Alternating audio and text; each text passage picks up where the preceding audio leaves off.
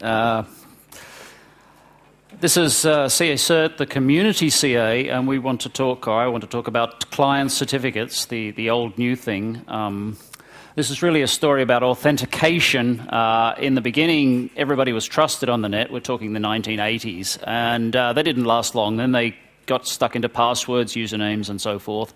In the 1990s, we were all talking about single sign-on, the ability to manage all of our assets on the net, connect everywhere with just one password. And followed in the early 2000s, we were talking about federation, which is this idea of going through one particular company or service to manage all that.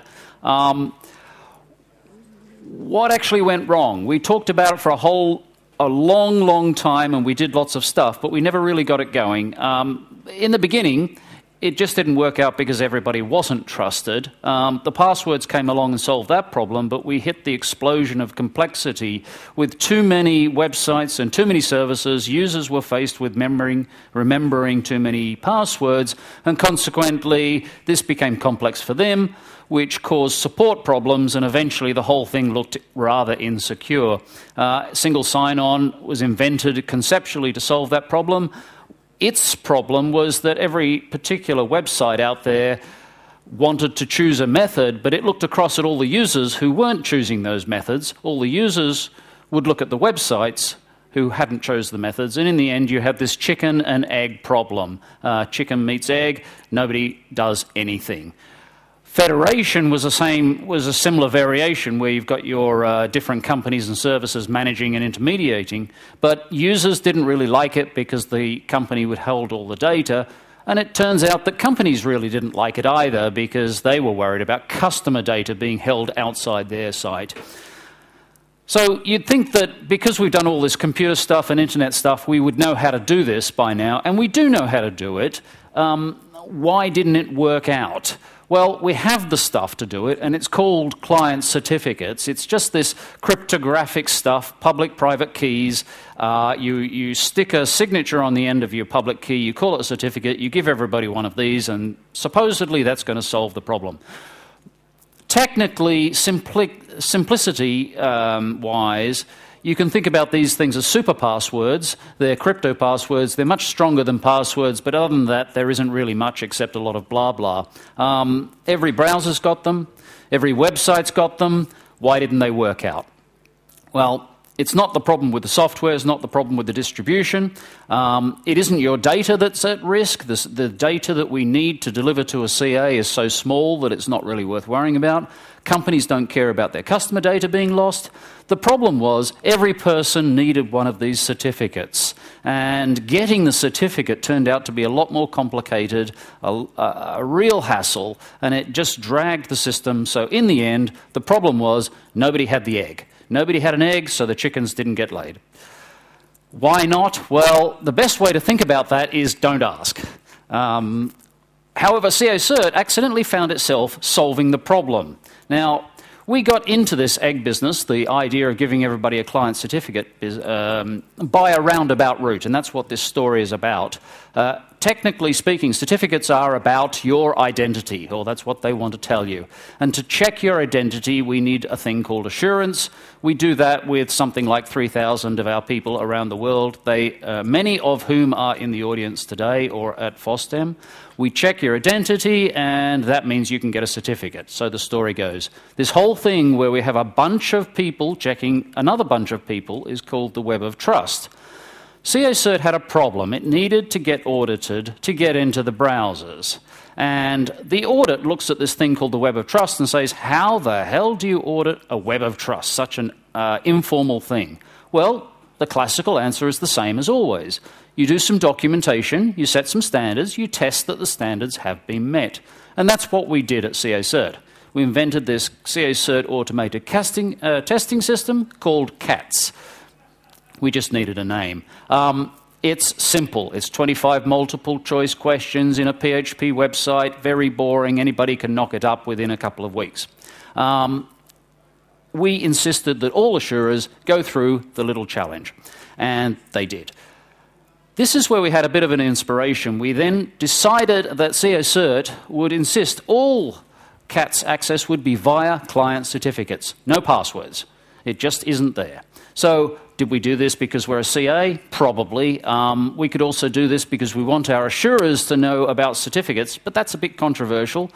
Maybe we want to look cool.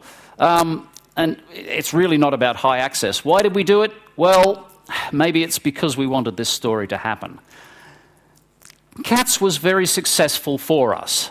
We turned it on in 2008. 2009, we made it compulsory by putting in the switch that stopped all assurances from working unless you have gone through your challenge and done your 25 questions. We started out with something like 10,000 assurers around the world, and then it nosedived down to the low hundreds and gradually climbed up. Today, it is 3,339. This is a week out of date, assurers. Which is about right. If you take any community and then put a big test on it, it'll drop down to about a third, because you've got about a third who are serious and then 2/3 who are just coming in to check it out. Today, our community is much stronger because we've done this. But what it does mean is every assurer in the CAcert world has got a certificate, which means we can now go across to all of the websites that CAcert runs, which is about 20 and growing. We have a lot of different little services everywhere, and we can insist that they all use certificate access. So that's what we're doing. We've done WordPress, we've done Simper, we have a board voting tool which only takes certificate access, so we do all our little governance tasks in the board just using client certificates.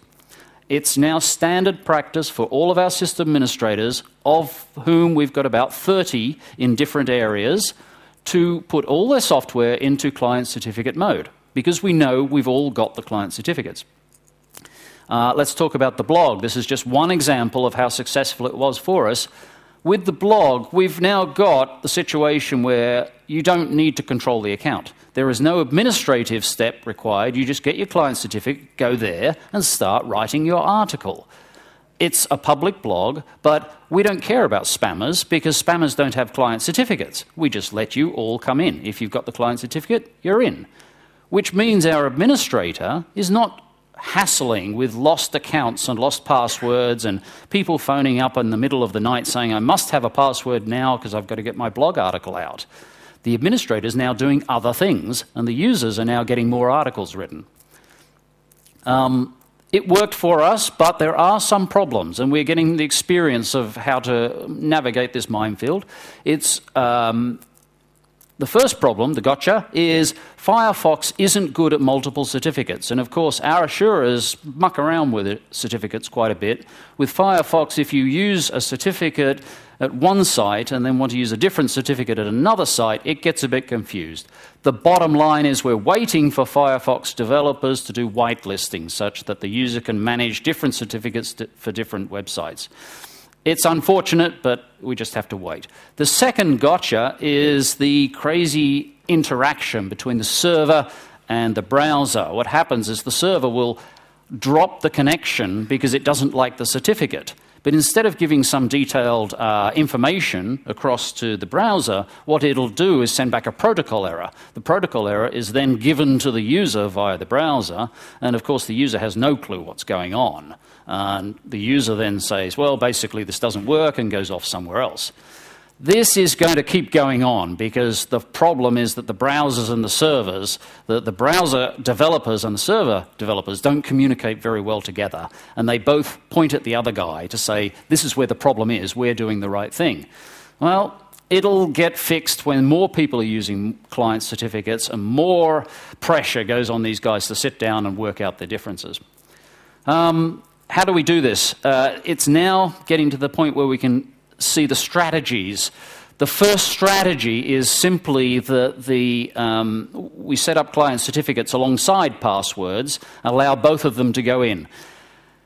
This is the sort of obvious thing that people do, but it's not really a good idea because it's a bit too much like the problem with HTTP versus HTTPS. You end up with phishing because there's a gap between them.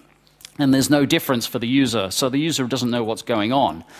You're better off going to the second strategy, which is to use client certificates only and forget about passwords completely. Only SSL, only certificates, always certificates. And then you've got a choice. You can do your processing of the certificate inside Apache because it does have the facility to look at the certificate and do some parsing of it and give you some control. But it sort of does too much and too little. It's not quite right.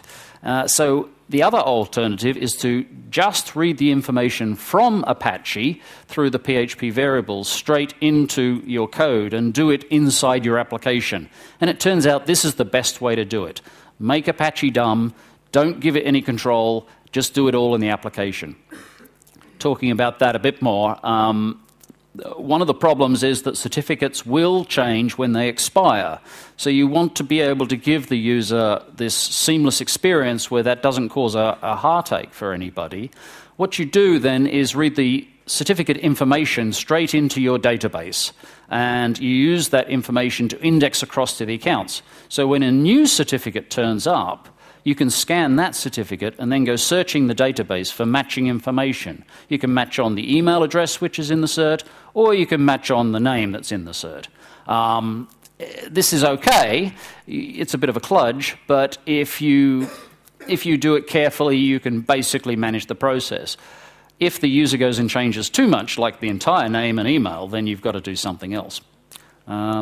Conclusion, for us, certificates really did work internally. We got a lot of benefit, we got a lot of advantage for the system administrators who had to do less work, and lots of advantage for the users who found a much nicer way to get access to the servers. We're saving time and effort.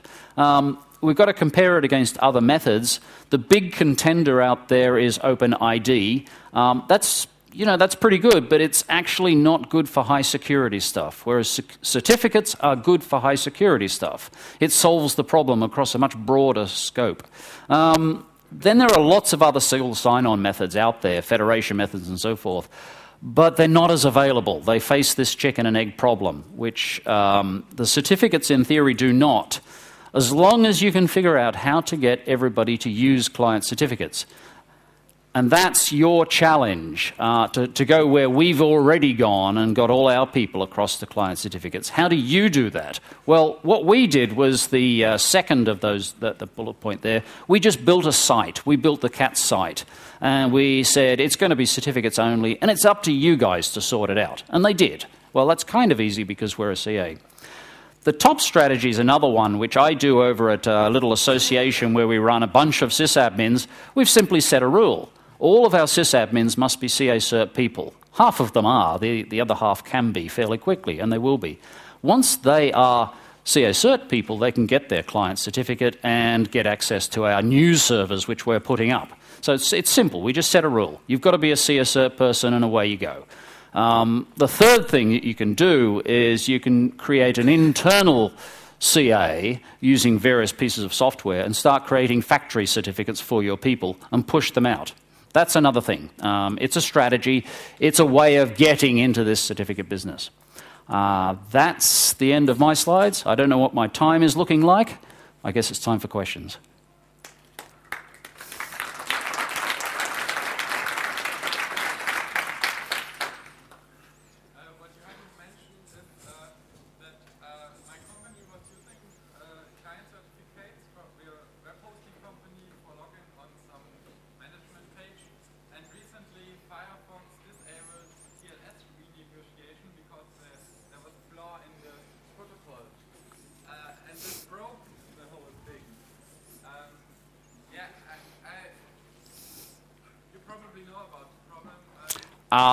It's kind of out of scope of what I'm talking about here, but yes, TLS renegotiation.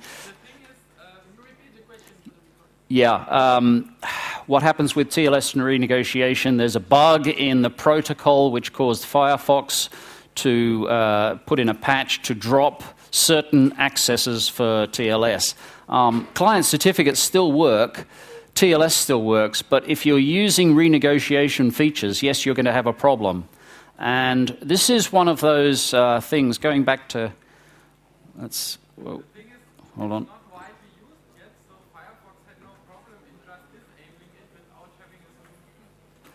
Right.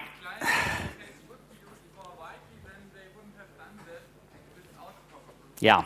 The problem that occurs is when you are using Apache to do your processing and you're just essentially following Apache's rules and setting up multiple directories which cause the triggering of renegotiation. If you just use straightforward connections and don't do any trickery in Apache, I gather, I'm told, there is no problem. So you don't need a renegotiation. You're probably using .htaccess files in lots of different directories, and that's where you get into trouble. So hence, this is why I recommend that the Apache should be turned to dumb, and the application should do all the processing, because the application can be patched far more easily than the SSL protocol. But this is a very complicated area, and I can't possibly answer that in one question. Anybody else? I'm afraid that it's gone. the end of the time.